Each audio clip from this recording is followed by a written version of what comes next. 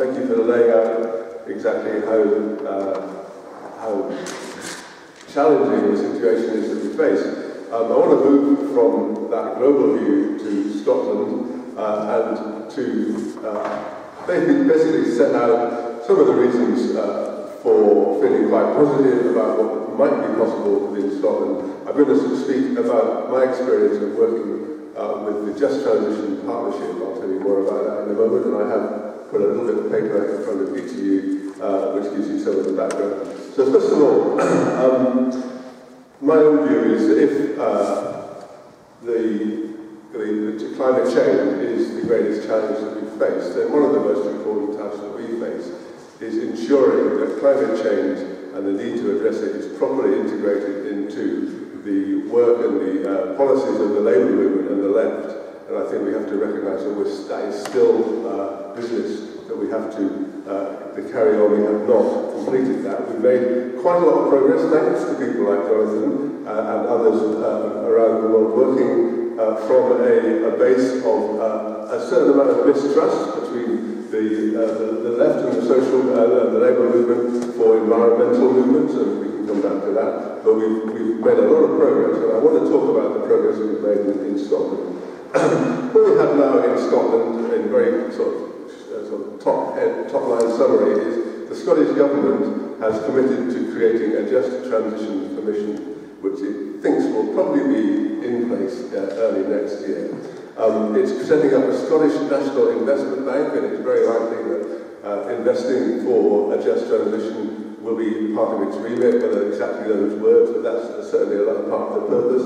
It's looking at the option of a publicly owned energy company, and the task is to insist that that also should be dedicated towards driving a just transition. I'm using this term. What do we mean? We mean it with a start with a little bit of definition. Words we use are that a just transition means moving to a modern low-carbon economy in a way which protects workers' livelihoods, creates a new industrial base, and delivers a fairer Scotland.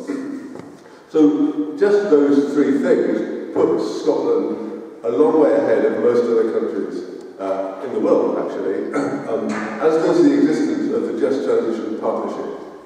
And by the way, each of those three things are, as it's put down on a bit of paper, these are core asks of the Just Transition Partnership. So I will acknowledge that so far these are words only, they're not yet deeds, but at least it's a good foundation to be moving on. So a little bit about the Just Transition Partnership, set up by Friends of the Earth Scotland and the STUC, the Scottish Trade Union Congress, in 2016. The unions involved are Unite, Unison, the PCS, UCU and CWU. We also have other environmental organisations like WWF Scotland involved, and set up in face of opposition from at least one union, which is the GMB, and we can come back to that. But I think this is a new kind of alliance. Environmental organisations working side by side with trade union structures is quite worth looking at. How it came about was some of us have been talking. I'm both a trade unionist and a climate change activist, so we've been talking to the STUC over some years. It was the loss of 65,000 jobs in the North Sea oil and gas sector, which got to the STUC and the unions to a point where they were willing to talk about what jobs come after North Sea oil. It was both there's a lot of sensitivity about defending jobs. There's also an understanding that if those jobs, if that sector is lost from Scotland, you lose a very large part of the industrial base of Scotland, and you lose a lot of well-organised trade union jobs. It's a sector in which the struggle for trade union recognition has been heroic, but the establishment of trade union organisation in the North Sea and the membership which that gives to those unions is very, very important, as is the industrial weight of the North Sea there. So there was a clear need from both our points of view for the creation of new jobs which could provide continued employment for the people most affected. In the first instance, that's those in the fossil fuel industries. Not only those but it's useful to focus on North Sea oil and gas. Some of the new jobs will be offshore, in offshore wind, wave, tidal, decommissioning, but also they'll be provided by the economic transformation onshore to go low carbon. Examples of this include in transport, in space heating, energy efficiency, as well as electricity generation from renewables. I think, Jonathan nodding, this is very much the territory of the 1 million climate jobs. We didn't make this up, we learned this from other people, by the way. So, to ensure that those jobs are generated, and that they will provide good wages and in fact possibly better conditions than the ones which are currently experienced, say, in the North Sea, there will have to be a complete change in the way in which economic policy and industrial development is done in Scotland. If you want to look at the ways it is done at the moment, look at some of the past. Look at what happened to coal mining. That's a classic example of an unjust transition in which the cost of that transition was borne by working class communities throughout the UK. and still is, by the way. Look also at onshore wind, which is a success story in creating a very large amount of electricity generation from a renewable source, but the jobs and the profits have gone out with Scotland, and they haven't benefited our communities. All the turbines are made somewhere else. They're made in Denmark, they're made in Spain, they're made in Germany. So the agreement we set up between the STUC and Pennsylvania Scotland was about industrial policy. It was about the economic policies needed for this, and the approach which will be needed. And that's got to include questions of ownership. Who owns the energy systems? It's about how you roll out new systems such that you get local supply chains, local companies, and building things to create the new industry. That's therefore about investment. Who controls investment? And it's also about fair work and union recognition in the new industries. And clearly training and transitional support has to be part of that plan. So the outcome of this is an alliance which has facilitated the trade unions having a voice in the debate about climate change, which in the past has been seen as an environmental issue, and therefore quite marginal to the Labour Movement's main agenda. And as an aside, let's not call climate change an environmental issue. It's all kinds of issues, but let's not allow it to be pigeonholed in that way. But it's also allowed environmental organisations in Scotland to have a much increased input and purchase on economic and industrial issues. I do think this is fairly unique to Scotland. I'll come to some very specific examples of that, but the benefits have been immediate. We set this up in 2016. By the September 2017, the programme for government said, let's have a Just Transition Commission, let's have a Scottish National Investment Bank. So we were obviously pitching these ideas into a circumstance where there was some half-open doors anyway. We can talk about the politics of Scotland and why that is, etc. But I do think they wouldn't have happened unless we'd come together and asked for them.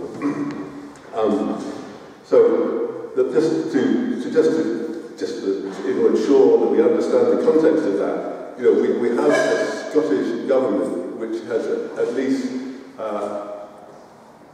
it's halfway looking in the right direction on climate change. It's got a climate change plan. It's got a new climate change bill. We're having some difficulty persuading the Scottish government to put a target for a zero carbon economy into that. But given the politics of Scotland, we probably will get that, even if it's not quite early enough, even if it's 2050, not 2040. We've got the energy strategy, which does talk about the same kind of terms about creating jobs out of this transition. I think you may have noticed, there's a big shift in the way that Nicola Sturgeon presents the future of the Scottish economy these days. It's much less oil focused. It's much more this shiny new.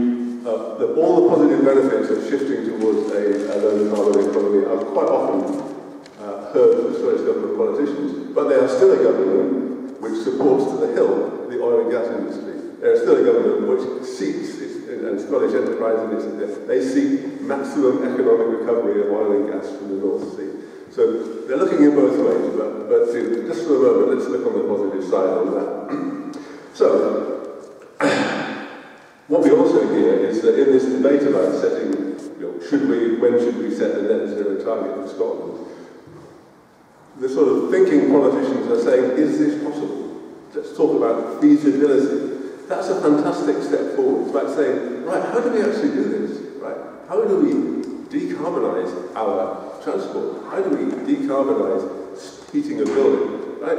And I have to say, although we know that this can be done, getting it done is not a simple job. So the talk we've had about just transition, which has necessarily been about how do you invest in these things, what investment do you need when, how do you make sure that it's done in the right way, etc., has been a very positive contribution to that debate about whether and when you set a net zero target. So the Just Transition Partnership has been put into that, and as an example, 2 days ago, Dave Watson, the Deputy General Secretary of the SDC, was giving evidence to the Environment and Climate Change Committee of the Scottish Parliament about these issues. And I think that's a really interesting step forward. Other outputs from the partnership have been on the consultation on the publicly owned energy company, on energy strategy itself, and where it hasn't been possible to have a joint position, because I'll explain some of the differences which come up in this working together. Each of our submissions say to the Scottish Affairs Committee in Westminster on the future of oil and gas, for the STUC and from Friends of the Earth, have referenced this concept of just transition, or similarly on the Scottish National Investment Bank. So this, the trade union voice is heard in these debates in Scotland is, to me, perhaps the biggest signal of a change that has been achieved through this kind of work. I want to reflect in a couple of minutes on some of the issues which arise in doing this, because I think they're quite useful to pick up on in the discussions which come along. But just to finish off, first issue which comes along is to what is this transition? What is the transition to? It's a just transition, it's got to be socially just, it's got to look after workers. So, for me, it's really important that this is about fixing climate change. You can quite clearly apply the idea of a just transition to other things, like a sustainable economy, being totally green, or whatever. And actually, it came out of the issues around environmental consequences of industrial plants. But at the moment, I think it's very important that it's about climate change, and rather than a much broader set of issues, because it's the sort of specificness of that which allows these alliances to be built up. Then, even within that, is it about zero carbon? Is it about net zero emissions? Or is it about low carbon? And I have to say that within the relationship with the trade unions, that's always coming up. Because at this moment in time, some of our trade union allies, in particular in industrial unions like Unite, have not got round to saying we are for the zero carbon economy. We can say low carbon, or we can say moving towards low carbon, but we often can't say let's do it quickly. So there's a set of issues there, which is about working with the trade unions you want to work with. There's another set of issues about the positions taken by, for example, the GMB union, which if anyone's in the GMB, let's talk about it. But basically, the GMB stand up in the Scottish Labour Party conference and say, just transition is the empty rhetoric of movements who don't care a thing about our members' jobs. Then this is not a helpful contribution to the challenges which we face. What does just transition mean? This is a discussion which we could sort of have as we go through. A very limited version, which is kind of popular in government circles, is, is a transition going on? Is a transition going on? It's going to happen. Let's make it just. Let's add some stuff on the edge of this, which is about supporting some workers in getting the skills to do some new jobs. I think we have to say very clearly no to that, because there has to be as much emphasis on the concept of the transition happening as making a just one. And in fact, the biggest failure in terms of justice would be if the transition does not happen, as Jonathan has so clearly pointed out, or if it's too slow or inadequate. So, in my view, the transition will not happen unless it is just, unless People, trade unionists, people in communities want it to happen because it's so obviously a good thing in all sorts of terms, in terms of social justice, in terms of employment, in terms of equity and so on. Then we won't have the movement which will ensure that it does happen. Who owns this concept? Because it's becoming a contested concept. And again, I'm just going to throw it out. Who drives this? Is it to be driven by the state? Is it to be driven by the political parties which attempt to control the state? Is it the trade union bureaucracy? Do they have the main sort of focus on this? Union members, the climate change movement? These are important questions because it affects whether this is a kind of a top-down thing, which was, the content of what I've described is largely top-down. It's to be done by government. It's about investment. It's about and so on. Or is it a bottom-up thing, where we engage people and communities in creating their own futures? There's going to be no straight answer to that. I just think we need to know that we always need to be focusing on both ends of that spectrum. Just to be clear, it's useful to bear in mind that the term originates within the trade union movement, and so quite often we do find, even within our discussion, for instance, discussion on the Just Transition Commission, we are finding that we have to remind politicians that the trade union participation, the trade union voice is central to this debate, because quite often they understand it in quite different terms. So I'm just going to wind up because I think that's enough of those points, but I just think looking to the future and referencing back Jonathan's perspective, we are in a struggle against climate change, and we're struggling against those forces who don't want to act on it. But that to me means that we are in a struggle for economic democracy. We're in a struggle to assert that public and human needs have to determine what the economy does.